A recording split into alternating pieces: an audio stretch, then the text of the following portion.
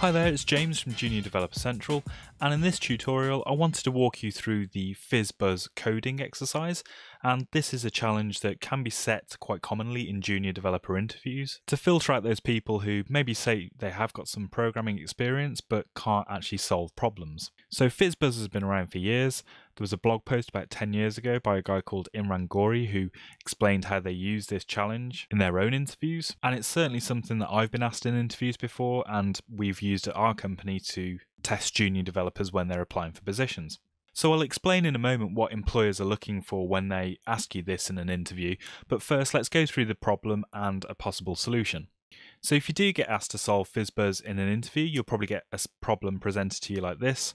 So write a program that's printing numbers from 1 to 100, but if the number is a multiple of 3, print Fizz, if it's a multiple of 5, print Buzz, and if it's a multiple of both, print the word FizzBuzz. So you know you're going to need to loop through the numbers from 1 to 100, so a for loop is ideal for this. So I'm just going to code this along in the Chrome console, so I'll be using JavaScript, but obviously it might be a different language depending on what type of job you're applying for. So let's just write out that for loop, so it might say something along the lines of let I equals 1, because we want to start at 1, and while I is less than or equal to 100, and I'm going to say I plus equals 1. So the key to this problem is to work out, is the current value of I a multiple of one of those numbers specified? And the best way to do that is using the modulus operator. So if I was to use an if statement and say if I modulus 3 is equal to 0, then if that's the case, then what I could do is just console log the word fizz. And if I modulus 5 is equal to 0 as well, so there's no remainder for that, we can console log out the buzzword. And we also need to put the condition in that if I is a multiple of 3 and 5 to print FizzBuzz out. And you might be tempted to put that at the bottom here after these other if statements.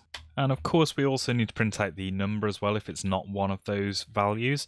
But if we actually run the for loop as it is now, you can see the numbers are being printed out. But where we should be seeing just fizz or buzz or FizzBuzz. So with our if statements, we need to make sure that they don't all get triggered at the same time. So the ordering of these is quite important. So let's reorder those now.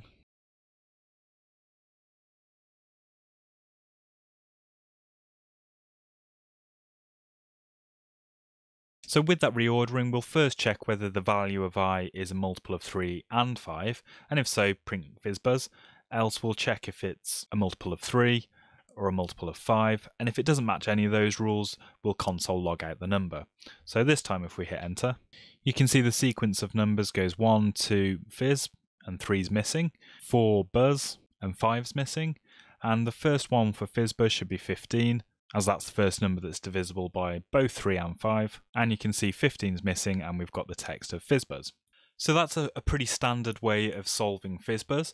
There are of course many other ways of doing it, and depending on what programming language you're doing it in, there might be shortcuts that you can take, but you need to be careful about how clever you make your solution, and I'll tell you why in just a second.